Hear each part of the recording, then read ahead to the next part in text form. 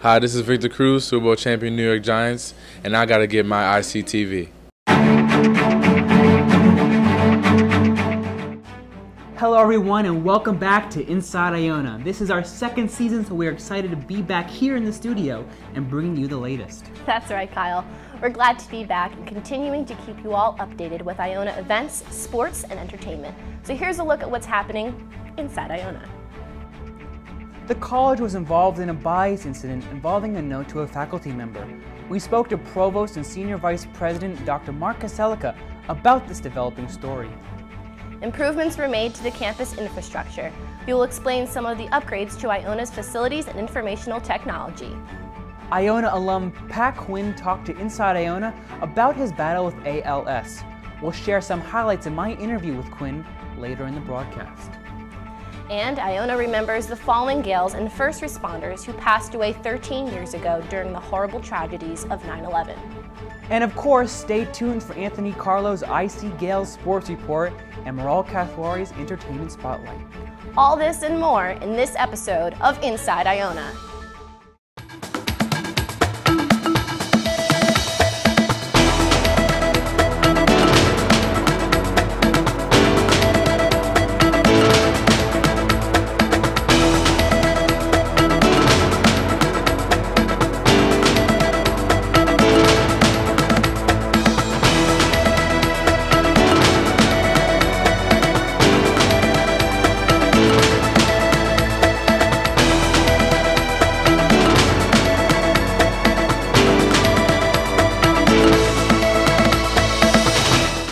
We begin today's show with a developing story.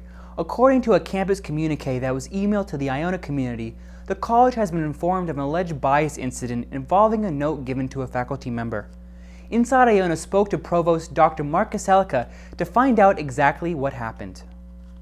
We received a report that a faculty member had been left a very brief message that could be interpreted as having some bias contact. The faculty member reported it to the department chair, who notified the administration. We took the report very seriously. We reviewed the matter, and we also contacted local authorities because we care about any member of our community who might be the target of a bias. And right now, local authorities are looking into the matter. We want to assure everybody here at Iona that we care deeply about everybody's well-being. And if anybody ever is in a situation where they feel they're the target of bias, even if they think it's potential bias and they're not sure, please feel free to contact the college. Members of the community are encouraged to report an incident of bias to Ombudsperson Tremaine Grimes, Iona's Campus Safety and Security, or the anonymous whistleblower hotline. The contact for these can be found at the bottom of your screen.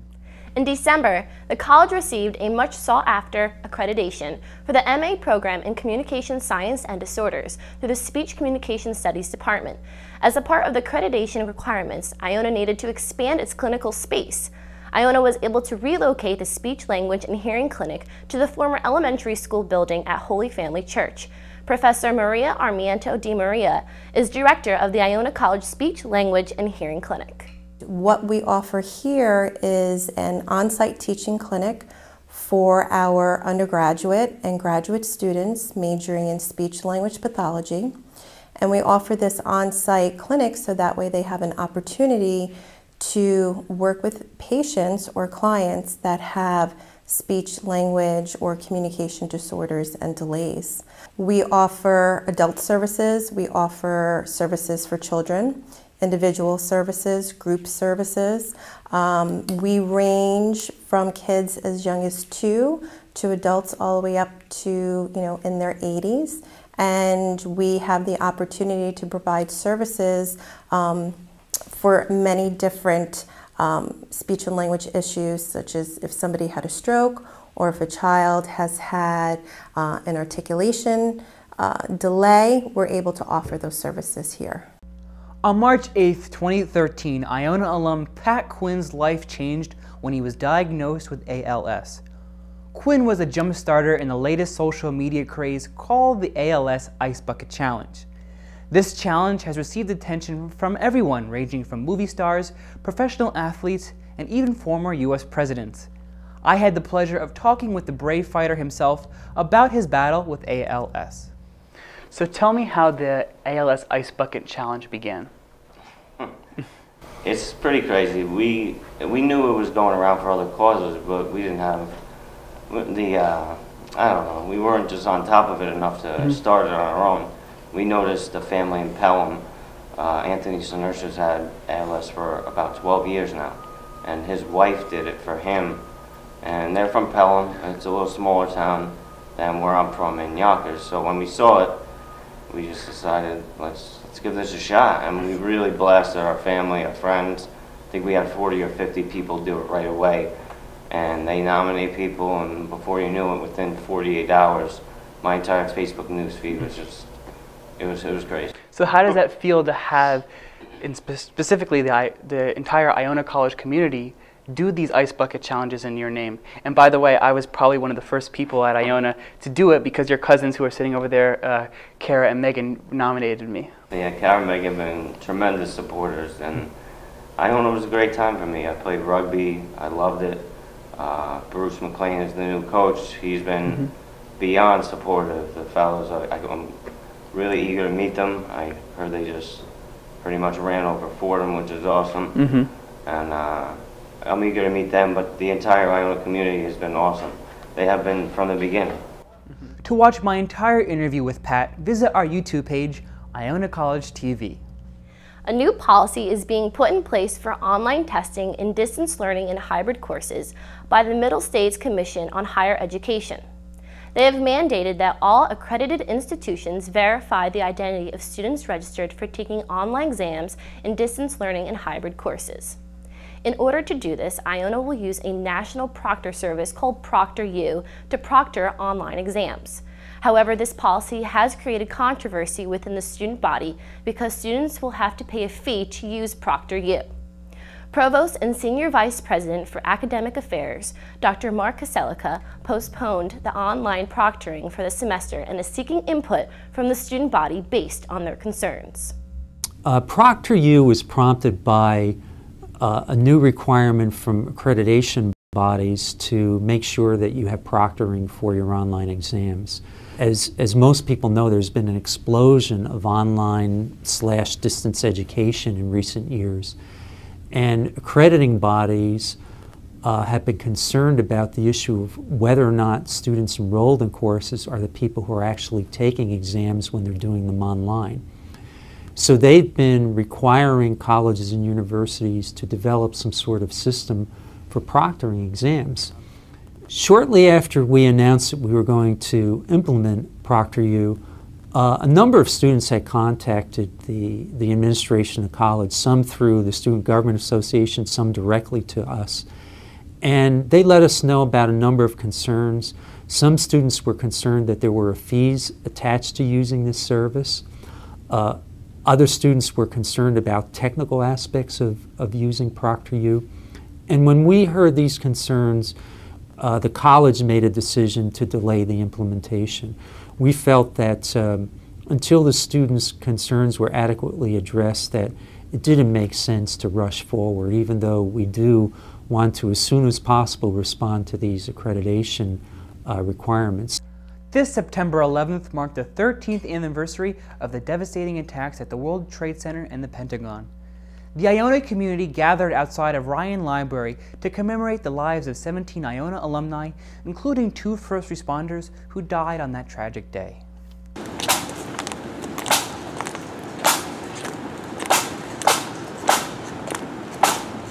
Today is a really important day for Iona College, and even though it's 13 years ago that these 15 alums passed away, the pain doesn't go away.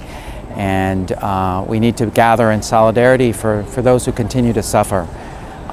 It's important for us to remember too that this is a national day of service, and it's our tradition at Iona that in our suffering we respond, and we respond in acts of service and acts of justice.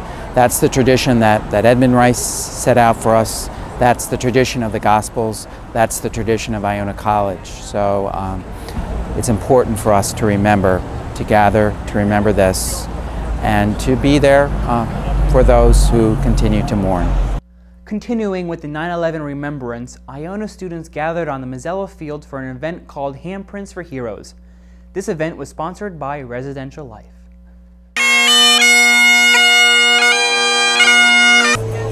Hi, my name is Mario Rodriguez. I'm an RA in 766 Eastchester, and tonight I'm hosting the program Handprints for Heroes to pay tribute to the 9/11 attack. I'm Monica Jesby. I'm an RA of South Hall this year. So right now we're at the 9/11 Memorial Service event, also Handprints for Heroes. All the RAs gathered and decided that we wanted to do this event again this year because we did it last year and it was so successful. So each person fills out a little handprint. We write Never Forget. We write about memories of people that we've had from 9/11, and it's just a really great time for all the residents to come together and bond over this memorial service.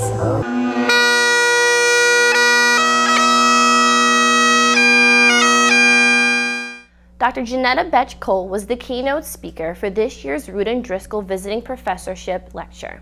Her presentation was titled The Pedagogical Case for Diversity and Inclusion in American Higher Education. Dr. Cole is director of Smithsonian Institution's National Museum of African Art and a former president of Spelman College. I'm Janetta Betch Cole. I am really quite honored and pleased to be here at Iona College. Issues of diversity, making this campus even more diverse in terms of students and faculty and staff and administrators. Because we know that when we bring different folk to the table, they bring new ideas, different ideas, innovative ideas. And we reach that point where difference doesn't make so much difference. It's a new year with new beginnings. Inside Iona reporter Cassie Iona hit the campus to find out the goals students have for this year. Hi, I'm here at Iona's campus today for the 2014-2015 academic year. I'm asking students what they're hoping to accomplish this year and what they're looking forward to most. Hi, I'm looking forward to and very excited to meet a bunch of the Iona Gales students. Really learn some new stuff and make a lot of friends. I'm looking forward to getting an internship. And I'm looking forward to being part of Fashion Club and International Business Club. I'm excited for homecoming and all the basketball games. I want to get straight A's this year and make my mom proud. And I'm excited to join a sorority, maybe like new clubs, and get to know everyone on campus and have a good freshman year. For ICTV, I'm Cassie Iona. Back to you in the studio. Now here's Anthony Carlo with your IC Gale Sports Report. Hi, I'm Anthony Carlo with your Iona Gale Sports Report. Well, fall sports are in full swing, and the Iona College men's soccer team, despite coming out of the gate slowly, picked up a win against Fairleigh Dickinson to move to 2-3-1 on the season. We pick it up in the 26th minute. Fairleigh Dickinson was called for a foul in the box, and senior midfielder Ignacio Maganto successfully netted the penalty kick to put the Gales on the board. It was Maganto's third goal of the young season. Now in the 74th minute, the Gales added some insurance with a little help from their opponent. Senior midfielder Michael Holzer put a shot on goal that was accidentally knocked in by a Fairleigh Dickinson defender for an Iona score. The Maroon and Gold would hold on for the 2-zip win. As for the girls, they've been in a bit of a slide of late. That slide began with a loss at home to the Bryant University Bulldogs. Our Ian Sachs was there. Ian? Ian Sachs here at Mazzella Field, where the Iona College women's soccer team fell to the Bryant University Bulldogs 2-1. The Gales got on the board first when freshman forward Charlotte Stewart netted her third goal of the year, but 2 minutes later, Bryant equaled the score. We didn't come out with the right mindset for the entire game. There was moments when we played with intensity and played to win, and then there were moments when we just dropped off, and I think it was from different individuals at different times. Although the Gales outshot the Bulldogs 15-13, they ultimately fell when Bryant got the game-winning goal in the 73rd minute. Gales head coach Linda Hathorn states inconsistencies as the reasons for the team's failure. You have to be ready to bleed maroon and gold every single time you step on the field. It's not something that you can fake. You have to be willing to die to get the result you want. We just have to be better at playing our game and playing it for 90 minutes. The Maroon and Gold dropped to 3-3 on the season. They will be back in action Friday afternoon at 3 p.m. when they host Fordham at Mazzella Field. For North Avenue Nation, I'm Ian Sachs. Thanks, Ian. Following the loss, the Gales continued the homestand with another heartbreaking loss to Fordham, 1-0, and then hit the road only to be clobbered 5-1 at Hartford. In volleyball, the Maroon and Gold split this past weekend with a win against Hartford and a loss against LaSalle. The Gales took it to Hartford in 3 sets, with Katrina Warren leading the charge. The veteran had 13 kills, 5 blocks, 4 digs, and 2 aces. Taylor Sembalisti added some firepower with 12 kills and 12 digs for her second double-double of the season. Against LaSalle, Iona lost the first 2 sets by 2 points, but they rallied for a clutch 25-20 win in the 3rd set. The 4th set went back and forth until LaSalle hung on for a 36-34 win. In NFL news, the Minnesota Vikings have caved under public pressure as Adrian Peterson has been put on the exempt commissioner's permission list, which will ban their star running back from all team activities until legal matters are settled. Peterson, of course, was indicted on child abuse charges after it was discovered that he abused his 4-year-old son by whipping him. The Vikings organization originally backed Peterson, just sitting him for 1 game and allowing him to get right back on the field. But after receiving a lot of heat for that choice on the heels of the Ray Rice domestic violence incident, they've decided to change their mind. This is Anthony Carlo with your Iona Gale Sports Report. I'll see you next time. September 9th was the annual fall convocation held in the Christopher J. Murphy Auditorium.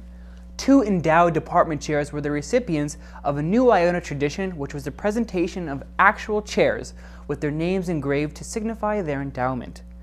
This year's recipients were Dr. Elena Picario-Foley, Chair of the Religious Studies Department and Director of Jewish Catholic Studies, and Dr. Sung-Hee Lee, Chair of the Chemistry Department. Dr. Mark Kaselka was the keynote speaker at this year's convocation, and the title of his address was Helping Iona Students to Succeed, Challenges and Strategies for a Catholic College in an Era of Diverse Millennials. One of the messages is that as a provost, I felt an obligation to kind of take stock of where we were as an institution, particularly around academic matters.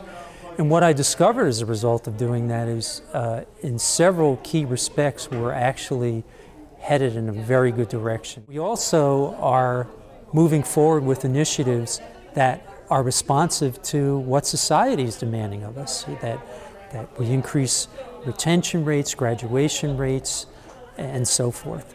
The last thing I did in this presentation was to discuss some areas that I feel as provost could be a particular focus for enhancement, such as how can we address diversity matters, how can we create a coherent vision for our global engagement, and last but not least, how can we support the faculty scholar model here at the college. Mass Comm professor Mike Demergis took his on-camera presence special topics class to Citi Field, where they had the opportunity to get advice from sports reporters about what it's like to work in the industry. I was a part of the group of students that went on that field trip. Here's a short clip of what we reported from the field. Good afternoon. This is a special edition of ICTV News live from Citi Field. I'm Chrissy Bookie. First up with news, Mayor de Blasio is putting more cameras on the intersection of traffic lights. The reaction from Iona students was mixed. I do think that these lights will be an advantage for us here in New York. So I do think that they do need to be added. I'm pretty neutral about it. I think it's good in one point. I think it's bad at the other. The mayor is hoping that with more cameras on the top of traffic lights, there will be less car accidents. Hi, this is Stephen Pierce here with Rockies outfielder Michael Kadire. Michael, last time you came off the DL this year, you hit for the cycle. Last night when you came off the DL, the 15-day DL, you hit a home run in your first at-bat. Can we expect a little more from you this night? Hopefully just getting on the field is good. You know, you mentioned I was only able to come back for one day, and then I went back on the disabled list. So it's been a frustrating year.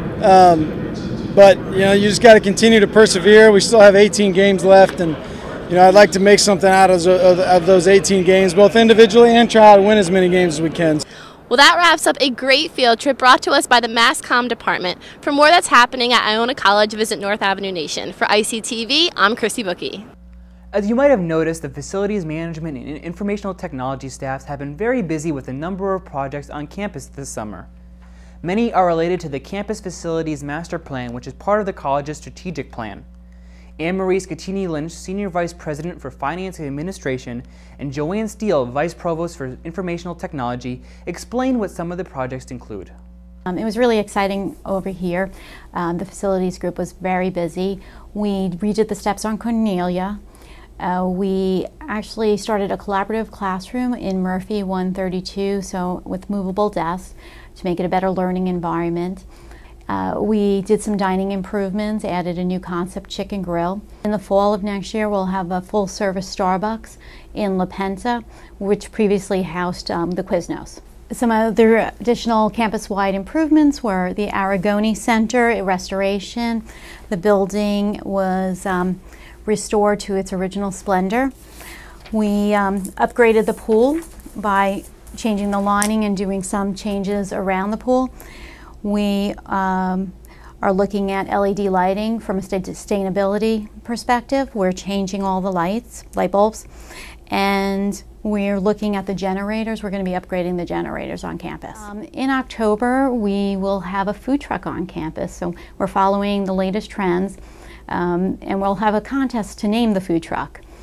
But the food truck will go from spot to spot across campus, have late night hours, so it'll be a convenient location for our students to go, and of course, you can use your cards. This year's work included upgrading the technology in numerous classrooms on campus, updating the wireless infrastructure, updating the servers for the Blackboard learning system that students rely on, as well as numerous upgrades in the Hagen School of Business.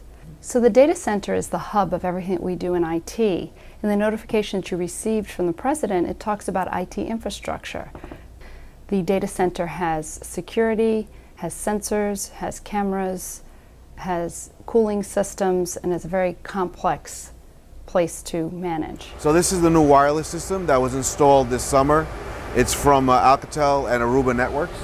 It controls all the student wireless, all the student phones.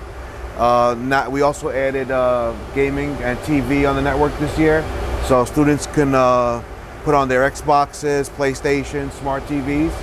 So what happens is when a new device comes on the network, this device checks it first. So it gets registered here, and then it passes the traffic along to our wireless controllers right here, and that sends the traffic. These controllers control all of our access points on the campus. In addition to the data center upgrades and the infrastructure upgrades, we did upgrades in the Hagen School of Business, including a new conference center where students can video in from any place in the world and join our classes. This expands the Hagen School of Business across the globe, so we could have students from any place, if they're traveling, sign in through their computer and interactively take part of the class. In addition to all of that, we did a number of upgrades in the classrooms that many of our undergraduates use. So there are document cameras, new computers, new podiums, and interactive whiteboards. September is Suicide Awareness Month, and you may have noticed that the Hagen Clock Tower was lit purple. This was for an event to support suicide awareness called Fears versus Dreams. Students gathered in the end zone to write down their biggest fear and greatest dream in life, followed by a photo shoot and balloon release on Mazzella Field. Student Campus Minister Ali Lucio hosted the event and got the Hagen Clock Tower to be lit purple for the occasion. My name's Ali Luiso, and this is the Remind Me Who I Am event in honor of Suicide Awareness Month. It's been a major goal of mine to have the tower lit up purple for Suicide Awareness Month, and I can finally say that I made that dream come true. Something that we're really utilizing and really saying a lot of is I am a living story and I won't give up. So I think that's a really important statement because we want people to know that they should never give up on their story and who they are. And then we also have bracelets that say no one else can play your part. I just want to thank everyone who came out tonight. It really means so much to me to have all of this support from all of my friends and just the Iona community in general. And I just want everyone to know that they mean so much to not just me, but everyone here tonight. This summer, a group of 20 Argentinian students from a private high school in La Plata, Argentina, came to Iona for a 2-week media camp. The camp focused on 4 disciplines in the mass communication fields: broadcasting, journalism, public relations, and advertising. My experience here has been unforgettable. I have been here for 2 weeks and it's the best travel I have ever had. I have learned journalism, advertising, broadcast, but the better that I have here was the people, the cultures. I learned a lot about them, and the professors are the best. And we played 2 football matches with the Iona College students. We won both of them because we are from Argentina. Yes, you know, we are so good. The best. Yes. We love having here. We love staying here. I yes, mean, it's great. That was amazing, a great experience. Also, the food is great. Yes, and we want. Yes, I know. And we want to repeat the experience. Colegio Lincoln Media Camp at Iona College was a wonderful experience. Here I could realize that being a journalist is what I want to be in the future, because we did workshops like writing about a baseball game that we went to, and also we went to a printing plant from the New York Times, and it was great because that is what I want to be and what I like. And also Iona College made me feel like I'm home, and it was a great experience for me. It's time for Maral Kathwari's Entertainment Report. Maral? Thanks, Kyle and Chrissy. We're only a month into school and it's already a busy start of the semester at Iona. To welcome back Gales to school, the Office of Student Development and the Gales Activity Board organized a fun-filled week of entertainment. Comedian Jordan Carlos from MTV's Guy Code stopped by campus to do what he does best and make students laugh. His visit turned out to be a huge success as students stayed the whole night, laughing, meeting, and interacting with the TV star. Chris Cowley, a finalist from NBC's The Voice, put on a concert in front of Cornelia Hall. He performed songs from the hit TV show, musical covers, and his new singles. His performance turned out to be a huge hit. Iona's annual coffee house returned this week, and there was no shortage of talent. ICTV's Brandy Gonzalez has more on the story. I'm here at Spellman Hall in the Vitanza Dining Commons at Annual Talent Show Coffee House. Coffee House is an event sponsored by the Office of Mission and Ministry and is a great way for our fellow Gales to showcase their many talents. We spoke to a performer who is also a member of Mission and Ministries. Coffee House happens once a semester, and what it basically is it's a showcase, almost like a talent show, for Iona College students to come through and either play a song, recite a poem, or showcase any talent they have that they want to show to the student body. Is Coffee House an important event for Mission and Ministries? Coffee House is one of Mission and Ministries' biggest event. We get a huge crowd, and it's an awesome time, and everybody seems to love it and to take away a lot from it. As usual, Coffee House had a great turnout and amazing performances. We hope to see you next semester for the next Coffee House, and new faces, you're welcome to come. This has been Brandy Gonzalez reporting for ICTV. Thanks, Brandy. In other entertainment news, this past month, a slew of inappropriate and provocative pictures of A-list celebrities from Jennifer Lawrence to Kate Upton were leaked online, without the star's knowledge. The celebrities seem to be victims of an iCloud breach, and federal authorities are still unaware of who exactly hacked into their accounts. Both Jennifer Lawrence and Kate Upton have confirmed that their images are authentic. However, stars like Ariana Grande disproved that her images were real. The incident is a federal crime and an invasion of privacy. I went around campus to ask students about their thoughts on the leak. I feel like it's really messed up. Those were private pictures. They were meant to be private, not for everybody else to see. I think it's very inappropriate and it should never have happened. I heard that some of the celebrities were underage and it shouldn't have happened at all. It's very sad. A lot of people look up to those figures because they're famous and stuff. So I feel like they should be more careful and should really think about what they're doing. That's it for this week's entertainment news. Until next time, I'm Maral Kathwari. There's a study out of Norway that shows students learn better from reading paper books than electronic texts. Iona's own Associate Professor of English and Director of Writing, Dr. Aaron Rosenfeld, and Director of Libraries, Rick Palladino, were quoted in a journal news article about their position on the issue. Inside Iona spoke to Palladino and asked students what they prefer.